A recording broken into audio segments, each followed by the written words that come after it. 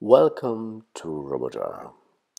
This is an application based on spatial understanding, and we can put in something like a MagicLeap or HoloLens points in 3D, and for every point we have an application, in this case in Azure, which is saving all these points, and we can put you like information about the point, the videos or images, or also like a voice recognition or voice commands, or not commands but more like a recording for every point, which is also like just in 3D.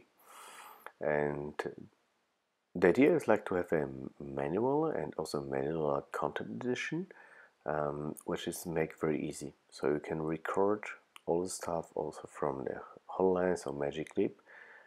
You can upload automatically the video to the server. In this case we are using Azure.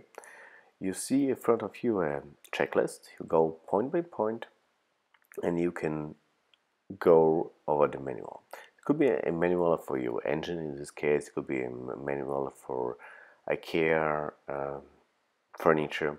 It could be a manual about like how to cook something, and you can record it very easy. As I mentioned before, the video you can record with the augmented reality device, and we can play also all this content on the iPad because it has based on AirKit.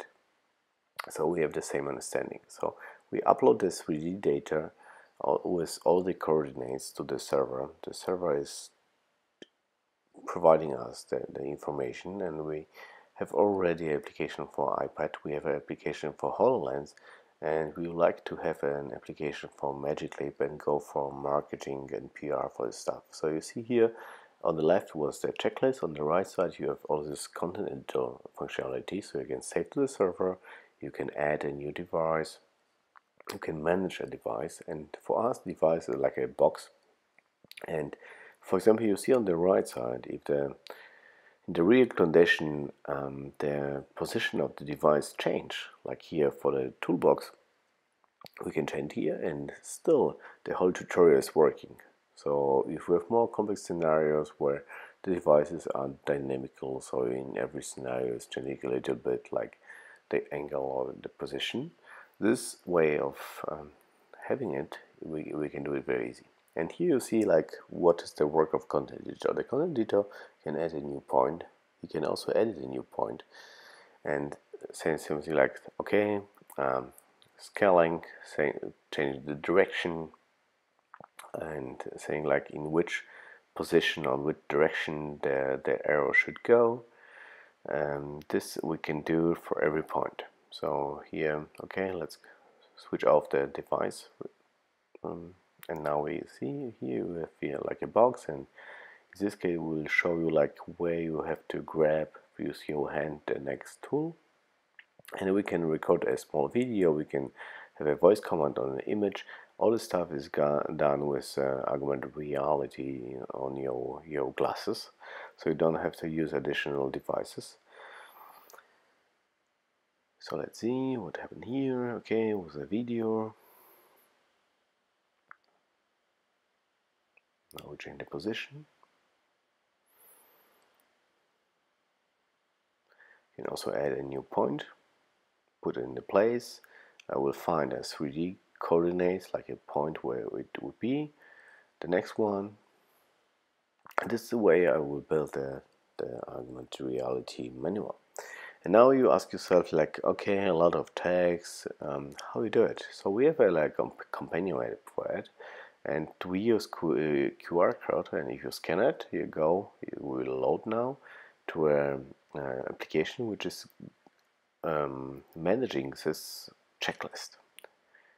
So now you see all these points with all this color, with all these texts, and I can go to one of this point and edit it, change the text on my phone, and upload to the server. So now I save to the server, and I can download from server, and this is a very easy way to do it. So the best way to have 3D coordinates is the HoloLens or MagicLeap.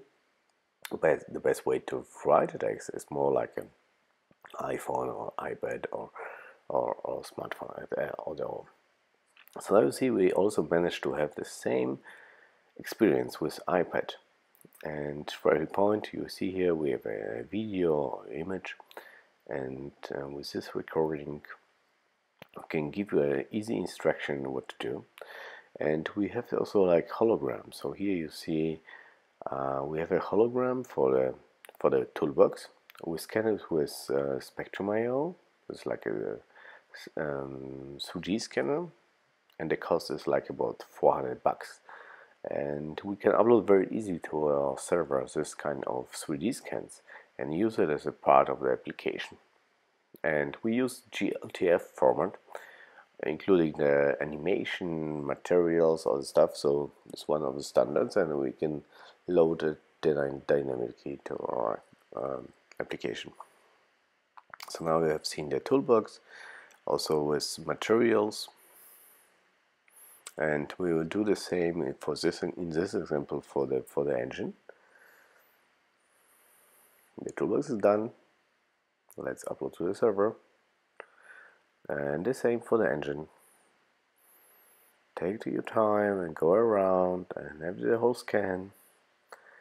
And now we have the engine scanned. What you see here is the same steps, but on the iPad. And on the iPad we see also like the videos, and you hear it's like by step by step. The video is a little bit, jumping, but it's only because it is, like I video of a video. If you have your glasses on iPad, it's not jumping at all. And for the left hand, we have an object you can load, the GLTF, and it's also for the right hand. So it's like the purpose of it, all the stuff is like you don't need a programmer. You can do it by yourself. So you have like a skill, maybe 3D graphicer or something like your holograms. You can scan with a 3D scanner, and you can do all the stuff. And the normal way is to do it with the glasses, because your hands are free, like it's with MagicLeap. But you can do it also with the iPad as well.